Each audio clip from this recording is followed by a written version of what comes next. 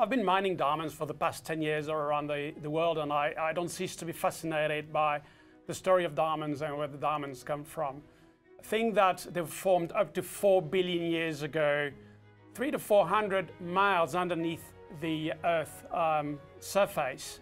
And it's only because a few hundred millions of years ago, volcanic activity brought them up to the surface that we do have access to diamonds today. And when you mine diamonds, you effectively mine these volcanic pipes in which the diamonds have been resting for hundreds of millions of years. That makes them truly a gift of nature, a miracle of nature, and as you say, very rare and finite.